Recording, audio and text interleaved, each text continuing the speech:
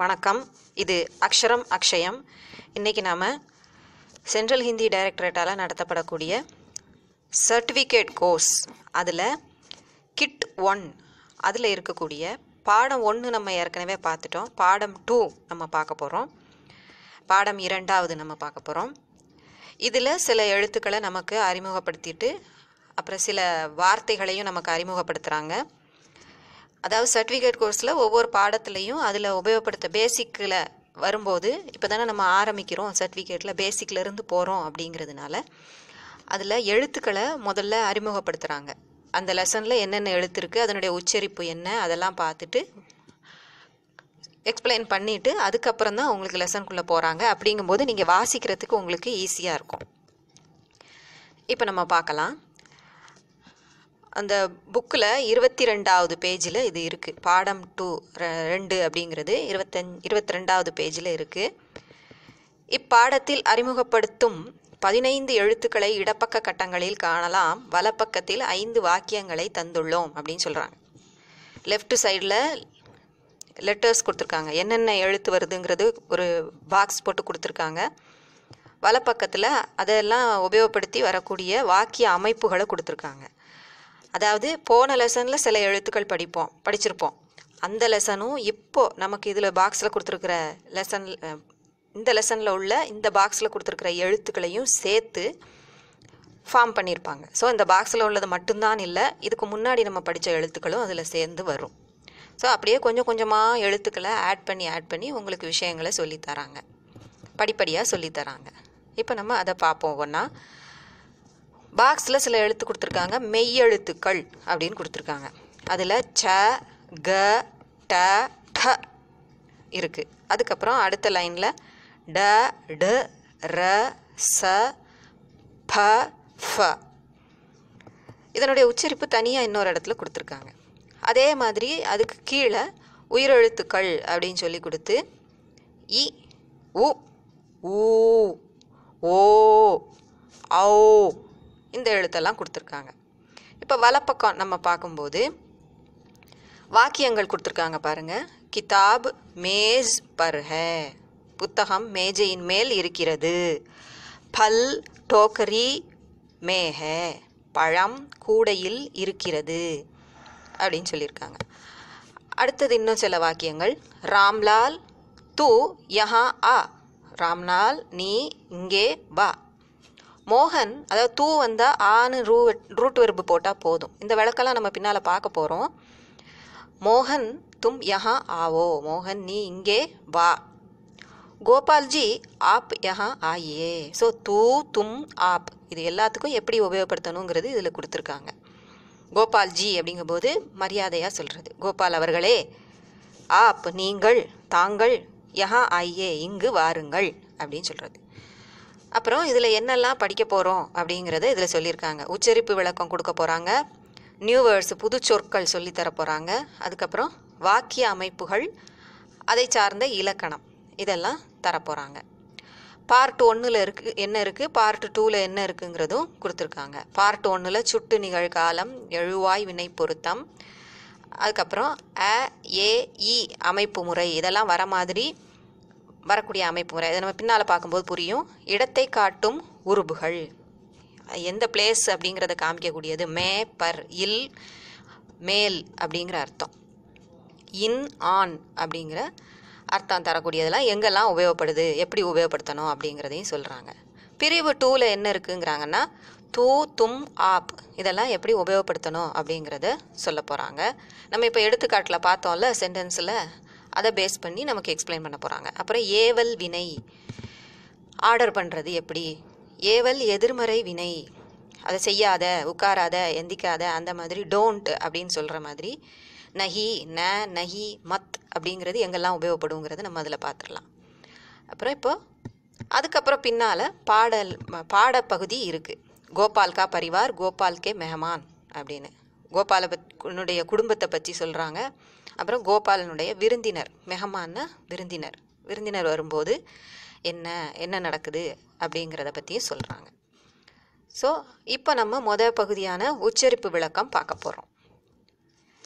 உச்சரிப்பு விளக்கம் அப்படின்னா நமக்கு இங்கே பாக்ஸில் மெய்யெழுத்தில் சில எழுத்துக்கள் கொடுத்துருந்தாங்கல்ல, அது எப்படி உச்சரிக்கணும் அப்படிங்கிறது இங்கே டேபிளில் கொடுத்துருக்காங்க. பாருங்க பாருங்க, அகரம் சேர்ந்த மெய் வடிவம் அப்படின்னு கொடுத்துருக்காங்க. அந்த சவுண்டு வரக்கூடியது, அதான் அப்படி சொல்கிறாங்க. இச்சு ப்ளஸ் அப்படி வந்திருக்குல்ல, அதனால அகரம் சேர்ந்த மெய் வடிவம்னா மெய்யெழுத்து வடிவம். அது தமிழில் எப்படிங்கிறது தமிழ் ஸ்கிரிப்ட் கொடுத்துருக்காங்க, அப்புறம் ரோமன் ஸ்கிரிப்டும் கொடுத்துருக்காங்க. அது எந்த வேர்டில் உள்ள மாதிரி அது உச்சரிக்கிறோம் அப்படிங்கிறதும் கொடுத்துருக்காங்க. எழுத்து முறை, எழுத்து எந்த மாதிரி எழுதணும் ஸ்டெப் பை ஸ்டெப் அப்படிங்கிறதும் கொடுத்துருக்காங்க. ஸோ இதை நீங்கள் பார்த்தாலே உங்களுக்கு புரிஞ்சிடும். ச, நான் அதை வாசிக்க போகிறதில்ல. அந்த சேன்னு உச்சரிப்பை நீங்கள் கேட்குறது மூலமாக நீங்கள் அதை தமிழில் உள்ளதை பார்த்துக்கலாம். வார்த்தைகளை மட்டும் நான் உச்சரிக்கிறேன். ச, சந்திரன், சீஸ்,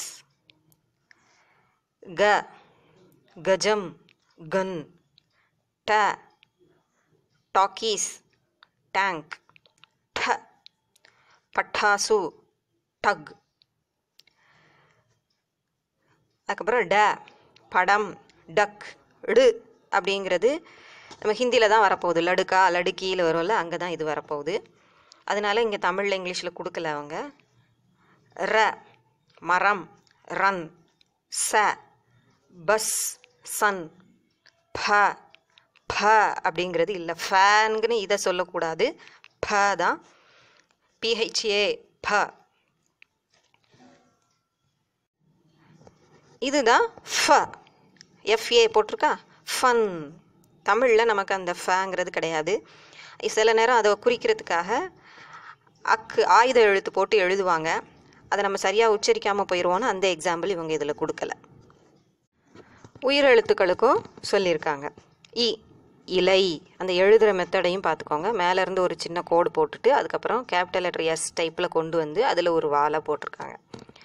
உ, உரல், ஊ, ஊர், ஓ, ஓடம், அதாவது நெடில் மட்டும்தான் உண்டு, அதில் ஓ கிடையாது.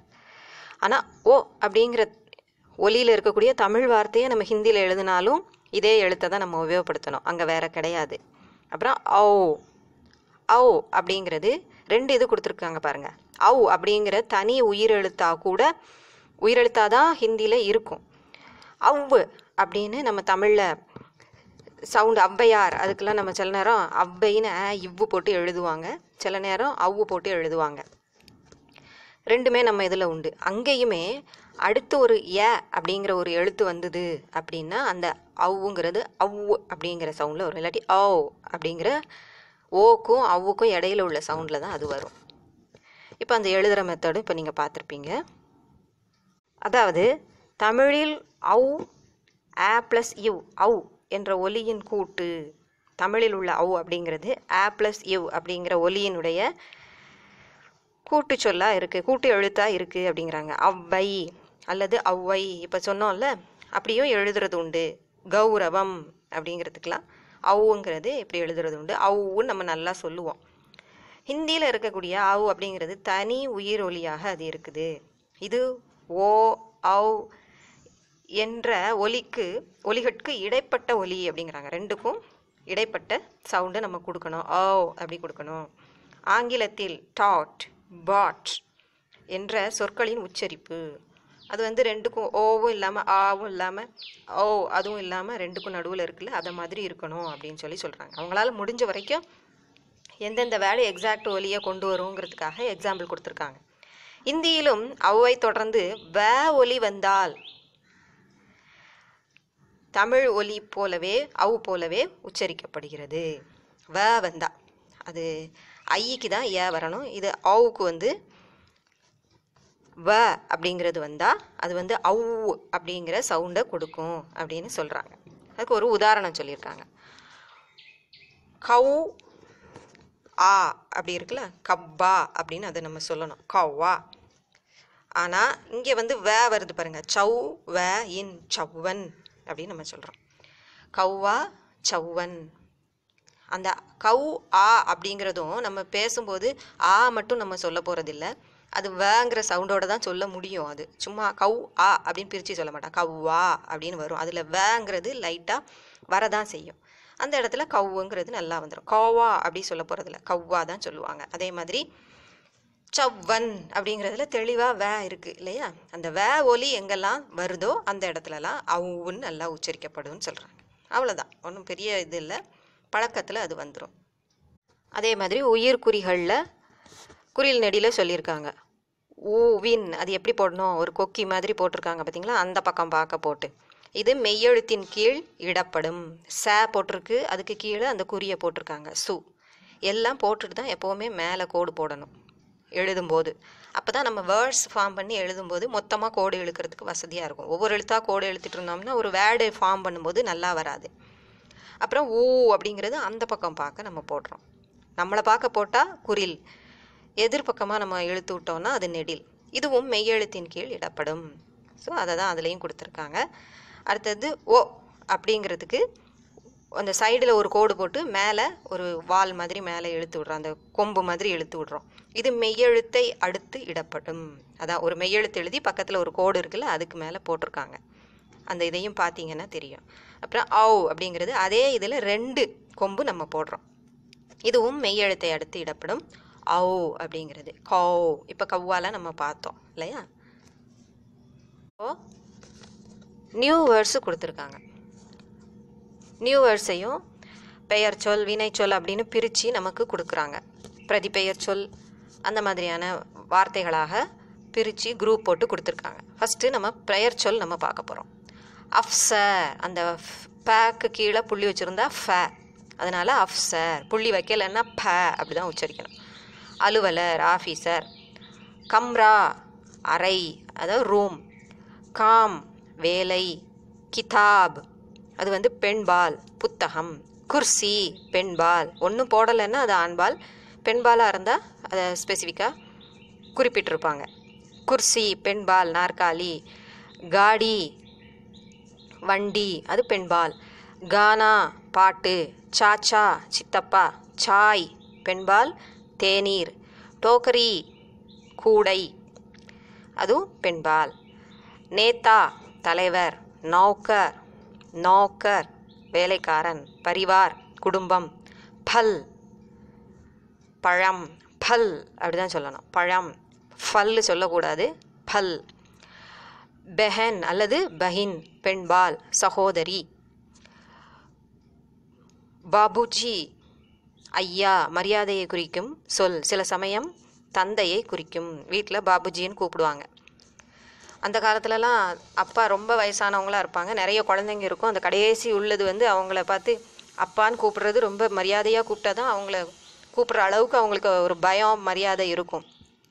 அவங்கெல்லாம் பாபுஜின்னு கூப்பிடுவாங்க. இப்போ இருக்கிற ட்ரெண்டில் ரொம்ப கூலாக பாப்பா அப்படின்னு கூப்பிட்டுறாங்க.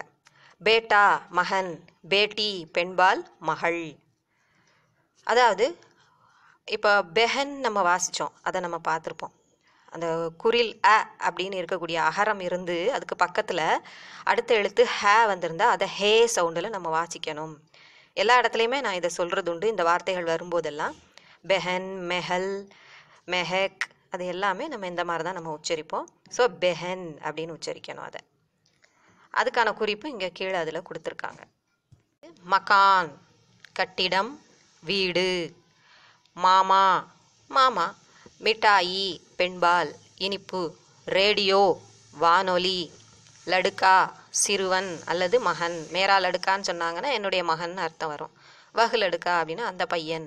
அந்த மாதிரி அந்த இடத்துக்கு ஏற்ற மாதிரி அந்த அர்த்தம் எடுத்துக்கலாம். என் பையன் அப்படின்னு நம்ம சொல்கிறோம் அப்படின்னா அது மகன் தானே அர்த்தம். அதை மாதிரி தான் அவங்களும் உபயோகப்படுத்துகிறாங்க. லடுக்கி பெண்பால் சிறுமி மகள். சப் எல்லோரும். சேப் ஆப்பிள், அதான் ஆப்பிள் தமிழில் ஆப்பிள் நம்ம எழுதுவோம். இப்போ ப்ரோனவுன் என்னெல்லாம் இருக்குது அப்படிங்கிறது பிரதிப்பெயர் சொல் கொடுத்துருக்காங்க. மே நான். தூ நீ. தும் அது வந்து நீக்கும் உபயோகப்படும். நீர் நீங்கள், அதாவது அது நீங்கள்னு ரொம்ப சொல்கிறது இல்லை, பட் நீர் அப்படி ரெண்டுக்கும் நடுவில் உள்ளது. வே அவர் அவர்கள் அவை ப்ளூரல். ஏ இவர் இவர்கள் இவை 3 ஜெண்டருக்கும் வரும். அதாவது அகிரிணைக்கும் உயர்திணைக்கும் ஆண்பால் பெண்பாலுக்கும் பொதுவானது. ஆனால் ஒருமை பன்மை, அதில் இது பன்மை. கோன் யார். இப்போ உரிச்சொல் அது கொடுக்குறாங்க. உரிச்சொல் அப்படிங்கிறது அதனுடைய விசேஷன்னு சொல்லிக்கலாம், ஸ்பெஷல் அஜெக்டிவ் அப்படி சொல்லிக்கலாம். ஏக் ஒன்று, ஒரு. சார் நான்கு. அதாவது ஒன்று ஒருன்னு எது கொடுத்துருக்காங்கன்னா, ஏக்குக்கு பக்கத்தில் வேற ஒரு வார்த்தை வந்து ஏக்கு காவ் அப்படின்னா ஒரு கிராவம்னு வரும். வெறுமனை ஏக்குன்னா ஒன்றுன்னு அர்த்தம் வரும். அதனால அப்படி கொடுத்துருக்காங்க. படா பெரிய, பீமார் நோயுற்ற, சாஃப் இப்போ பேக்கு கீழே புள்ளி இருக்குல்ல, சாஃப் சுத்தமான, மேரா என்னுடைய, ஹமாரா நமது நம்முடைய. இப்போது வேர்ப்ஸ் கொடுத்துருக்காங்க, வினையுரி சொல் வேர்பு, அதாவது அட்வர்பு கொடுத்துருக்காங்க. ஆஜ் இன்று, ஆஜ்கல் இந்நாட்களில், ஓர் அதாவது இன்னும் மேலும் அப்படி சொல்கிறோம்ல அது. கைசே எப்படி எவ்வாறு, அதாவது அவருக்கு ஆண்டுன்னு ஒரு அர்த்தமும் இருக்குது, மேலும் இன்னும் கொஞ்சம் வரணுங்கிறதும் வேணும் அப்படிங்கிறதுக்கும் அது யூஸ் பண்ணுவாங்க. கைசே எப்படி எவ்வாறு, டீக் சரி, ஜரா ஜரா அப்படி சொல்லணும், ஜாக்கு கீழே புள்ளி வச்சிருக்கு, ஜரா ஜரா சொல்லக்கூடாது, ஜரா கொஞ்சம், சற்று. அந்த பேச்சு வழக்குக்கு ஏற்ற மாதிரி அதை உபயோகப்படுத்துவோம். ஜரா எதிர் ஆனா அப்படின்னா சற்று இங்கே வாயேன் அப்படின்னு அர்த்தம். கொஞ்சம் இங்கே வாயேன்னா அந்த இடத்துல நம்ம பேச்சு வழக்கில் உபயோகப்படுத்தினாலும் கொஞ்சம்ங்கிறது அங்கே சரியில்லை, சற்றுங்கிற வார்த்தை தான் அந்த இடத்துல சரி இல்லையா. இன்னொரு இடத்துல ஏதாவது பொருள் ஆப்ஜெக்டை கொடுன்னு கேட்கும்போது கொஞ்சம் அப்படின்னு நம்ம சொல்லிக்கிறோம். அந்த சற்றுங்கிற அர்த்தம் வரக்கூடிய கொஞ்சம். யஹா இங்கே, வஹா அங்கே, கஹா எங்கே, மத் டோன்ட் அப்படி சொல்லுவோம்ல அது, கூடாது செய்யாதே. ஒரு வினையை சொல்லி ஒரு செயலை சொல்லி செய்யாதே, போகாதே வராதே உட்காராதே எந்திக்காதே அப்படின்னு சொல்கிறது. ந இல்லை, கூடாது. கூடாதுங்கிறதும் இதே மத்து சில இடத்துல இருக்கும், சில இடத்துல ந கர்ணா அப்படின்னு வரும். ந கர் அந்த இடத்த பார்க்கும்போது உங்களுக்கு நமக்கு ஈஸியாக புரியும். ஸோ மத்தோட யூஸ் வர மாதிரி சில இடங்களில் நம்ம ந உபயோகப்படுத்துவோம், அதை மாதிரி கூடாதுங்கிறது. இல்லை வருவில்லை அப்படின்னு கொஷினுக்கும் வரும். ஸோ அந்த யூசேஜ் நம்ம பார்க்கும்போது பார்ப்போம், அது இன்ட்ரெஸ்டிங்காக தான் இருக்கும். இப்போ வேற்றுமை உறுப்புகள் என்னெல்லாம், இதில் ரெண்டு வேற்றுமை உறுப்புகள் தான் நமக்கு இந்த லெசனில் வருது. மே அப்படின்னா ஆன், சாரி இன், இல் அப்படி சொல்லுவோம்ல, அதில் இதில். பர் அப்படின்னா ஆன் மேலே அப்படி சொல்லுவோம்ல அந்த இது. இப்போது வினை சொற்களை பற்றி கொஞ்சம் கொடுத்துருக்காங்க. வினைச்சொல் ஆ, ஜா, பேட் முதலிய வினைகளுடன் நா சேர்த்தால் ஆனா, ஜானா, பேட்னா என்ற தொழில் பெயர்கள் உருவாகின்றன. அது வினைச்சொல் வந்து என்ன ஆயிடுது, தொழில் பெயர் ஆயிடுது நாவை சேர்க்கும்போது. பாடங்களில் வினைகள் நா விகுதியுடன் கூடிய தொழில் பெயர் வடிவங்களிலேயே தரப்பட்டுள்ளன. நம்ம இங்கே படிக்கக்கூடியதில் வேர்ப்ஸ்லாம் இந்த தொழில் பெயருங்கிற வடிவத்தில் தான் உபயோகப்படுத்திருக்கு. அதனால அதை சொல்லித்தராங்க இங்கே. அதை சொல்லி அதிலிருந்து உருவாகி இருக்கிறத சொல்கிறாங்க. வினைகளுடன் காலம் காட்டும் விகுதிகள் சேரும்போது நா விகுதி விடுபடும். அந்த நா இருக்கிற இடத்துல காலத்தை குறிக்கிற மாதிரி சஃபிக்ஸ் சேர்த்து நம்ம எழுதுவோம். அந்த சமயம் அந்த நாவை நம்ம ரிமூவ் பண்ணிடணும், அதான் சொல்கிறாங்க. நா விகுதி விடுபடும் அப்படின்னு சொல்கிறாங்க, அதிலிருந்து ரிமூவ் ஆயிரும் அப்படின்னு சொல்கிறாங்க. அதுக்கு ஒரு டேபிளும் கொடுத்துருக்காங்க. ஆனா, ஆ ப்ளஸ் ஆ அப்படிங்கிறது வினைப்பகுதி, அதில் தாஹே அப்படின்னு சேர்க்குறாங்க, காலம் ப்ரெசன்டென்ஸில் உள்ளது. தாஹே சேரும்போது அது ஆத்தாஹே அப்படின்னு நிகழ்காலத்துக்கு வருது. கர்னா, கர் ப்ளஸ் தாஹே, கர்த்தாஹே. அப்போ கர்த்தாஹேங்கிறது நிகழ்காலத்தில் செய்கிறான் அப்படிங்கிற அர்த்தத்தில் வருது. இப்படி தான் இங்கே டேபிள் வரிசையாக கொடுத்துருக்காங்க. அதை மட்டும் டேபிளில் காமிச்சிட்டு அதுக்கப்புறம் சுருக்கமாக அந்த ப்ளஸ் போட்டு அது எப்படி சேர்ந்துருக்குங்கிறத சொல்லாமல் டைரெக்டாக மீனிங்கை சொல்லியிருக்காங்க. அதை மாதிரி நம்ம ஃபார்ம் பண்ணிக்கணும். ஆனா வருதல், கர்னா செய்தல், கஹனா சொல்லுதல், சல்னா நடத்தல், பனானா தயாரித்தல் அல்லது கட்டுதல். வீடு கட்டும்போது கர்பனானா அப்படின்னா கட்டுதல்ங்கிற அர்த்தத்தில் வரும். கானா பனானானா தயாரித்தல்ங்கிற அர்த்தத்தில் வரும், குக் பண்ணுறதுங்கிற அர்த்தத்தில் வரும். வேறு ஏதாவது பொருளை உருவாக்குறாங்கங்கும் போதும் தயாரித்தல்னு அதை எடுத்துக்கலாம். பேட்னா உட்காருதல், லானா கொண்டு வருதல், சாஃப் கர்னா சுத்தம் செய்தல், சுன்னா கேட்டல் அதாவது காதால் கேட்குறது. சுன்னானா கேட்டல்னு உடனே நம்ம கொஷின் கேட்குறது இல்லை, அதுக்கு பூச்னான்னு ஒன்று இருக்குது. சுனானா கேட்பித்தல், அதாவது அவங்களுக்கு சொல்கிறதுங்கிறது அவங்க கேட்குற மாதிரி சொல்கிறது இல்லையா, கேட்க வைக்கிறது அப்படிங்கிற அந்த மாதிரி தான் ஹிந்தியில் இருக்கும் வேர்ப்ஸ். படுனா படானா அப்படின்னு வரும். அது இதில் இல்லை, நான் உதாரணத்துக்கு சொல்கிறேன். எப்படி கேட்டல் கேட்பித்தல் வருதோ அதை மாதிரி படுனான படித்தல், படானான படிக்க வைத்தல் அப்படின்னு அர்த்தம். இப்போது இயற்பெயர்கள், பெயர் சொல்லலாம் நம்ம வேறு மொழியில் மாறுதுங்கிறதுக்காக அந்த பெயரை நம்ம மாற்ற முடியாது. வேணால் இப்போது ராம் அப்படின்னு இருக்கிறத ராமன்னு மாற்றிக்கலாம், தவிர அந்த பெயரை நம்ம வேறு ஒன்றும் நம்ம செய்ய போகிறதில்ல. அதெல்லாம் நம்ம இயற்பெயர்கள்னு சொல்லுவோம். இயற்பெயர்கள் எல்லா மொழிகளிலும் பொதுவாக வழங்குவதால் இவற்றிற்கான தமிழ் உச்சரிப்பு தரப்படவில்லை அப்படிங்கிறாங்க. இதுக்கு தனியாக தமிழ் உச்சரிப்பு கொடுக்கணும்னு அவசியம் இல்லை, நீங்களே படித்து புரிந்து கொள்ளலாம். உதாரணம், கோபால், கோபாலுக்கு தமிழில் கோபால்னே சொல்லிக்கலாம். அகமது, அகமது. ஜோசப், ஜோசப் தமிழில் கொடுத்துருக்காங்க. மீனா, மீனா. இப்போ நான் சொன்ன மாதிரி கோபால்ங்கிறத சிலர் கோபாலன் அப்படின்னு சொல்கிறது உண்டு, பேர் வைக்கிறது உண்டு. அதேமாதிரி ராம் அப்படிங்கிறத ராமன்னு நம்ம வைக்கிறது உண்டு. அந்த மாதிரி வேணால் மாற்றங்கள் இருக்கலாம். மற்றபடி இது இயற்பெயர்கள். இது அதை சேஞ்ச் பண்ணணும், மொழிக்கு ஏற்ற மாதிரி சேஞ்ச் பண்ணுறது அவ்வளோ பெரிய சேஞ்சு இதில் இருக்காது. அடுத்ததாக வாக்கிய அமைப்புகளும் இலக்கணங்களும் கொடுத்துருக்காங்க. அந்த வாக்கிய அமைப்புகளே ஒரு பெரிய நீளமாக போகுது நிறைய. அதை நம்ம அடுத்த கிளாஸில் பார்ப்போம். அப்போ தான் நம்ம நிதானமாக பார்க்க முடியும். இப்போ இதுக்கான இந்த வாக்கிய அமைப்புக்கான பேசிக்ஸ் எல்லாம் நம்ம பார்த்துருக்கோம். உங்களுக்கு யூஸ்ஃபுல்லாக இருக்கும்னு நினைக்கிறேன், புரிஞ்சிருக்கும்னு நினைக்கிறேன், ஈஸியாக இருக்கும்னு நினைக்கிறேன். பிடிச்சிருந்தால் லைக் பண்ணுங்கள், ஷேர் பண்ணுங்கள், சப்ஸ்கிரைப் பண்ணுங்கள். சப்ஸ்கிரிப்ஷன் ஃப்ரீ தான், உங்களுக்கு அதனால் பைசா போகாது. தெரியாதவங்களுக்காக சொல்கிறேன், சிலர் அப்படி நினச்சிட்ருக்கிறதுனால சொல்கிறேன்.